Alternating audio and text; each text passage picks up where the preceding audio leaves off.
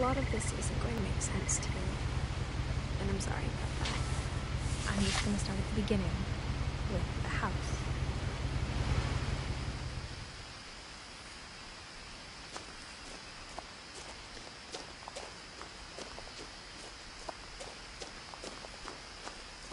I lived here until I was 11, but I wasn't allowed inside half the rooms.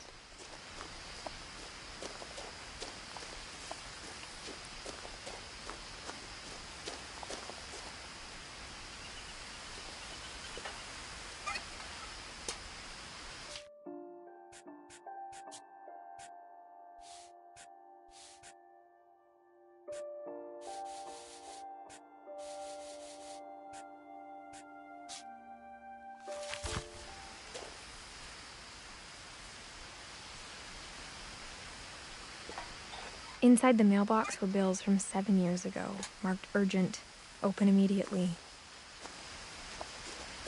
I hadn't been back since my brother Lewis's funeral.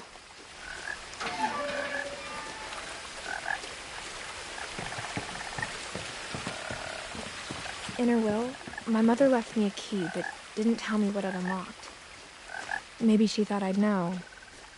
Or she thought the mystery would be enough to bring me back.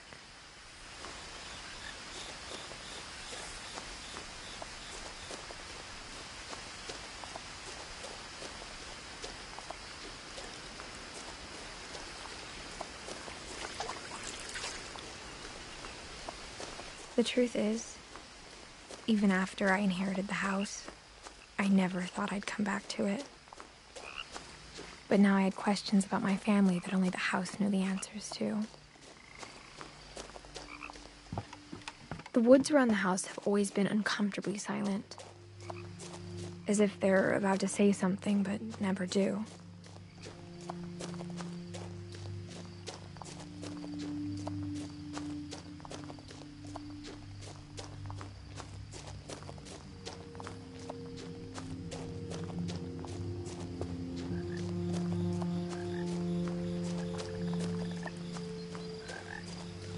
The house was exactly like I remembered it, the way I'd been dreaming about it.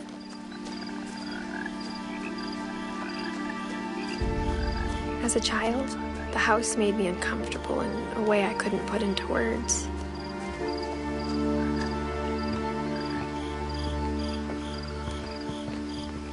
Now, as a 17-year-old, I knew exactly what those words were.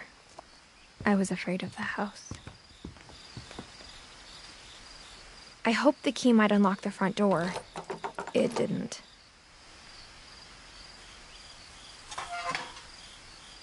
Looking in, I felt like the house itself had been waiting for me.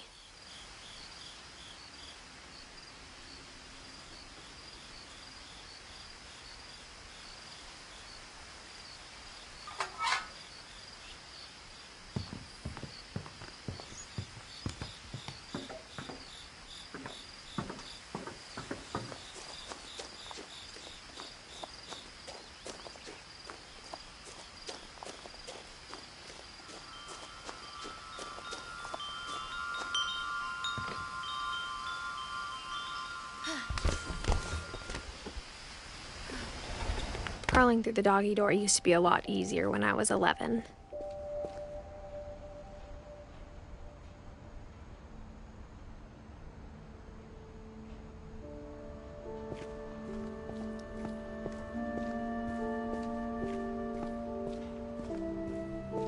For the first time in years,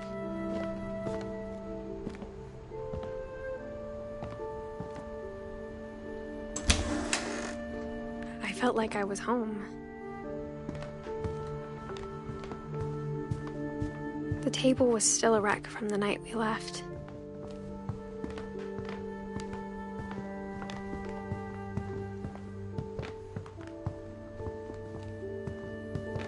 Nothing in the house looked abnormal. There was just too much of it, like a smile with too many teeth.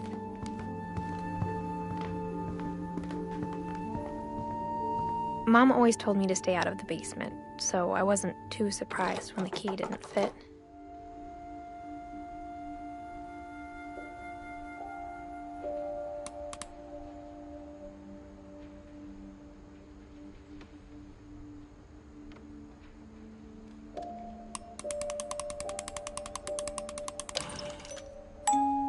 Great-Grandpa Sven built a music box for Barbara, along with the rest of the house.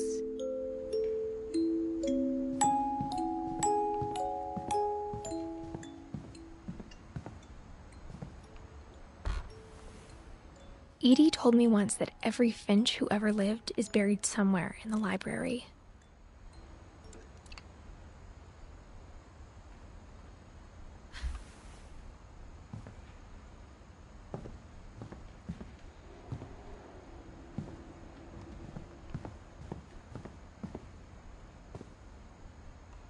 After Milton disappeared, Mom sealed up all the bedrooms. Then Edie retaliated and drilled peepholes.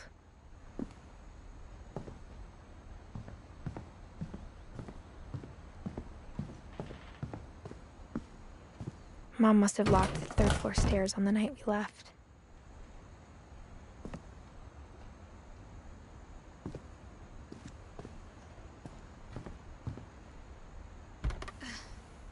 Barbara was a child star for 2 years, until America grew out of it.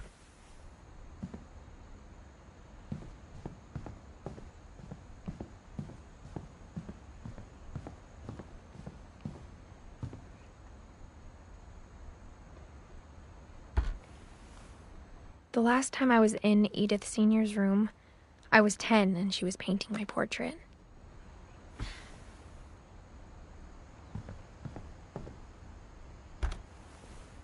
As a kid, I just assumed every house had peepholes and sealed rooms you weren't allowed inside of.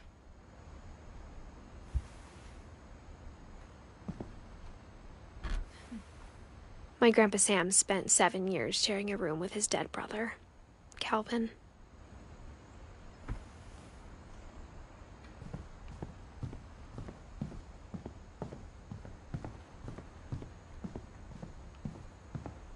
I spent a lot of time playing in Great Uncle Walter's room.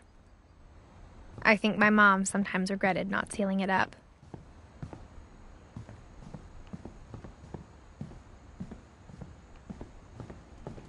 Lewis told me there were secret passages, but I never believed him.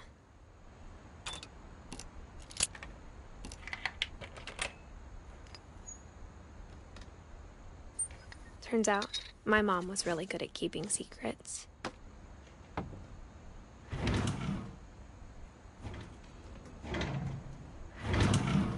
Now it was time to find out what my mom had been afraid of.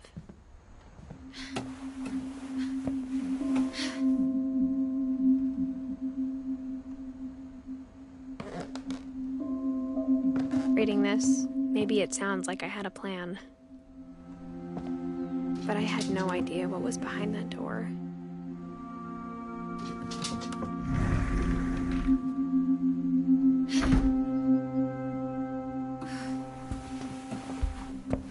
Just like I had no idea where all this was gonna lead.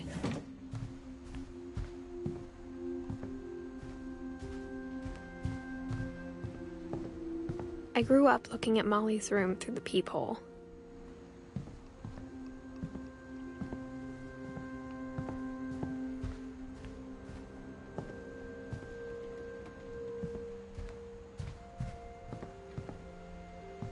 Being inside for the first time, I felt like I'd stepped behind a painting.